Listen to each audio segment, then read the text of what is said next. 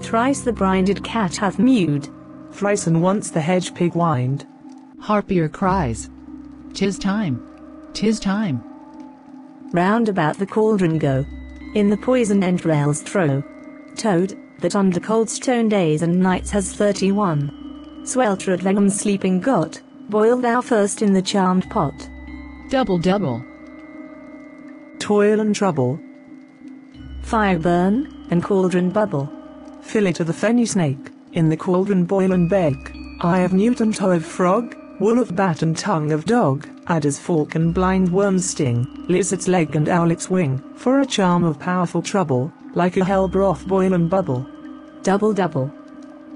Toil and trouble. Fire burn and cauldron bubble. Scale of dragon, tooth of wolf, witch's mummy, maw and gulf. Of the ravine salt sea shark, root of hemlock digged in the dark, liver of blaspheming Jew, gall of goat, and slips of yew, silvered in the moon's eclipse. Nose of Turk and Tartar's lips, finger of birth's wrangled babe ditch delivered by a drab, make the gruel thick and slab, add thereto a tiger's chaudron, for the ingredients of our cauldron. Double double. Toil and trouble. Fire burn and cauldron bubble. Cool it with a baboon's blood, then the charm is firm and good. Oh, well done. I commend your pains, and everyone shall share in the gains. And now about the cauldron sing, like elves and fairies in a ring, enchanting all that you put in.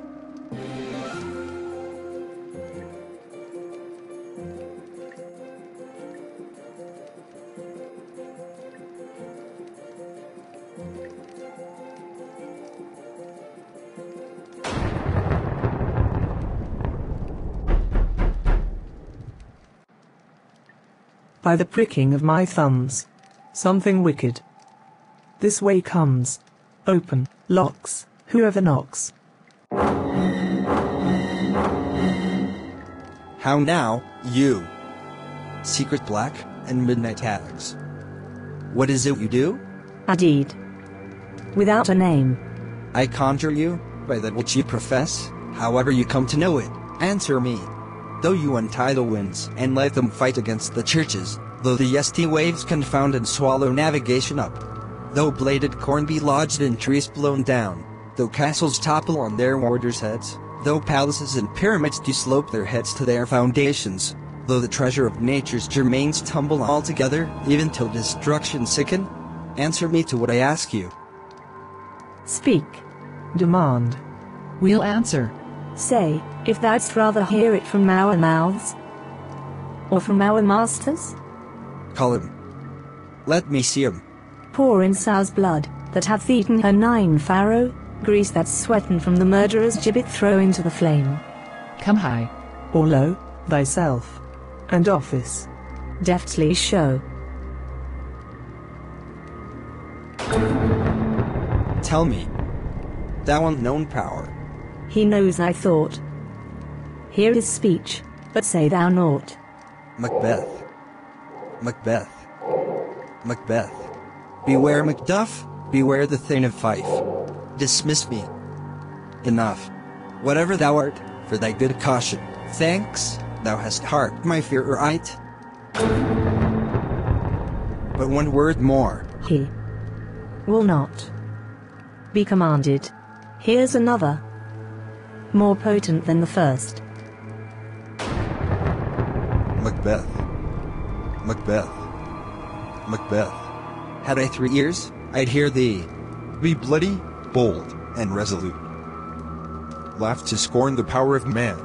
None of woman born shall harm Macbeth. And live, Macduff. What need I fear of thee? But yet I'll make assurance double sure, and take a bond of fate. Thou shalt not live, that I may tell pale-hearted fear it lies, and sleep in spite of thunder.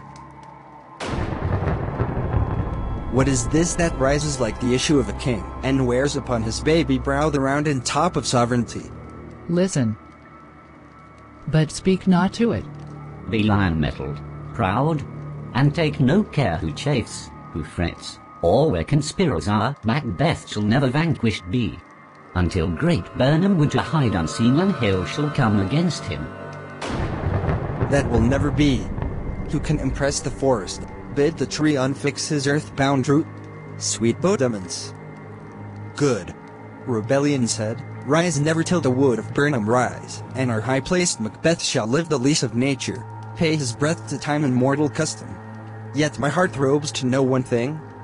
Me, if your art can tell so much, shall Banquo's issue ever reigning this kingdom? Seek to know no more. I will be satisfied. Deny me this, and an eternal curse fall on you. Let me know. Why sinks that cauldron? And what noise is this? Show. Show. Show, Show his eyes. and grieve his heart. Come like shadows. So depart.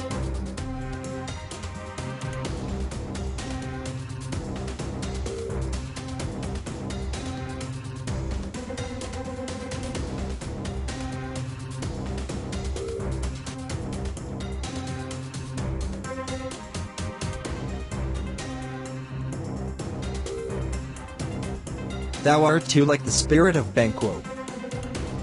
Down. Thy crown does sear mine eyeballs. And thy hair, thou other gold-bound brow, is like the first. A third is like the former.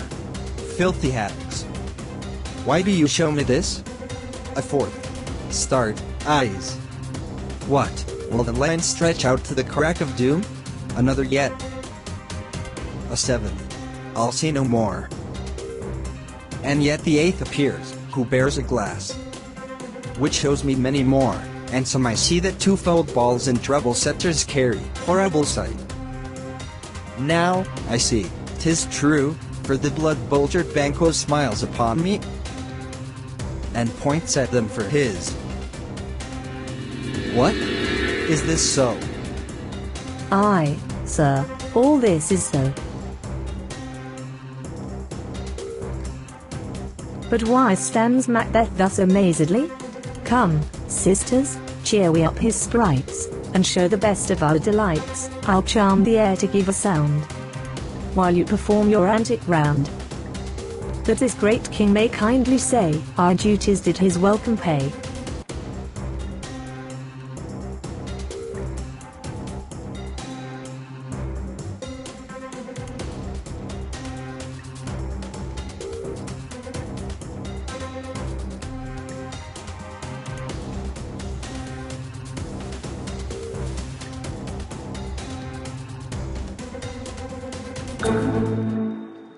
Where are they? Gone? Let this pernicious hour stand accursed in the calendar. Come in, without there. What's your grace's will? Saw you the weird sisters? No, my lord. Came they not by you? No, indeed, my lord. Infected be the air whereon they ride, and damned all those that trust them. I did hear the galloping of horse. Who was it came by? This 2 or 3, my lord, that bring you word. Macduff is fled to England. Fled to England. Aye, my good lord. Time, thou anticipatest my dread exploits. The flighty purpose never is overtook, unless the deed go with it. From this moment the very firstlings of my heart shall be the firstlings of my hand. And even now, to crown my thoughts with acts, be thought and done, the castle of Macduff I will surprise. Seize upon Fife, to the edge of the sword his wife, his babes, and all unfortunate souls that trace him in his line. No boasting like a fool, this deed I'll do before this purpose cool. But no more sights. Where are these gentlemen? Come, bring me where they are.